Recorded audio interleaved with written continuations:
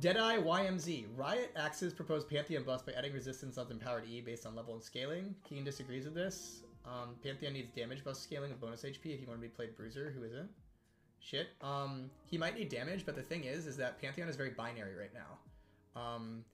He either works or he doesn't in a number of situations.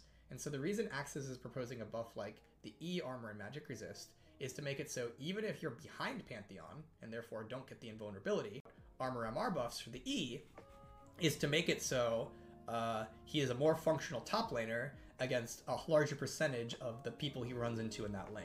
That would be my guess as to why that's there and why he's thinking about it.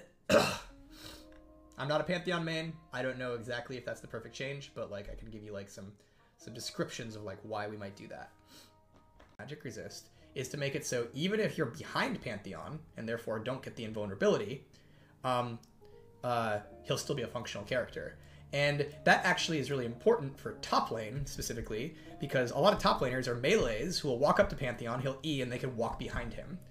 Pantheon's E is a lot better in mid lane, where the people he's facing are ranged and can never get behind him.